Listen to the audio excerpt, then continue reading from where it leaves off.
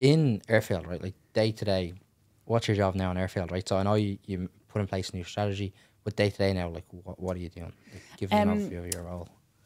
Yeah, it's completely varied. And I suppose if I look at yeah. all the jobs that I've done, that's probably the common theme. Like Yeah. I hate doing the same thing every day. I get really bored.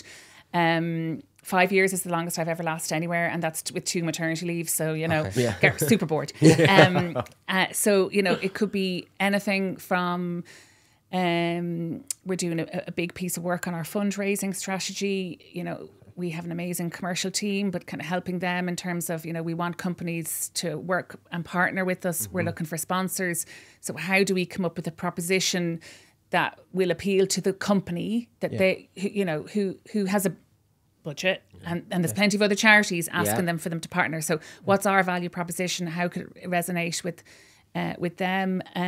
So kind of a lot of strategic thinking going on, but also, you know, we were sitting in a room yesterday talking about Santa. Yeah, okay. Well, the time is We've been talking about Santa since January, so so completely different.